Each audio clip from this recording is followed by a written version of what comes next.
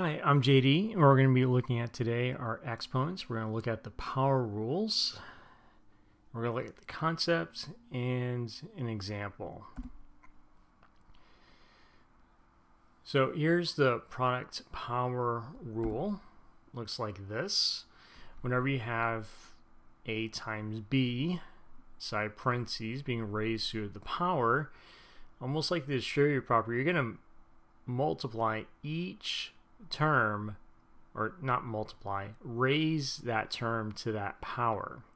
So A raised to the n and B raised to the n. And that removes the parentheses. Same thing with a quotient when it's a fraction. When that's being raised to the n, to remove the parentheses, you're going to raise A to the nth power and B to the nth power. Everything that's inside you're going to raise to that power. So let's look at an example.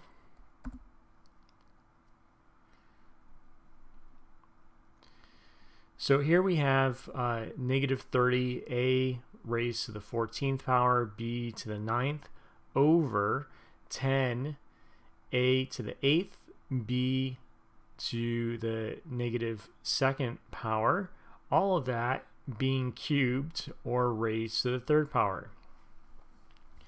Now you could cube everything first, but negative 30 cubed is kind of big, somewhat big, not that much, but somewhat big. So if you can simplify first, that's what I would recommend. Negative 30 over 10 is negative 3. These you apply the quotient rule with the same base, so that's a to the 14th over a to the 8th. Subtract those, that's 14 minus 8, which is 6. You're going to do the same thing with the b's. That's b to the 9th over b to negative 2, but be careful of your signs, because you're going to do 9 minus negative 2, which is 11.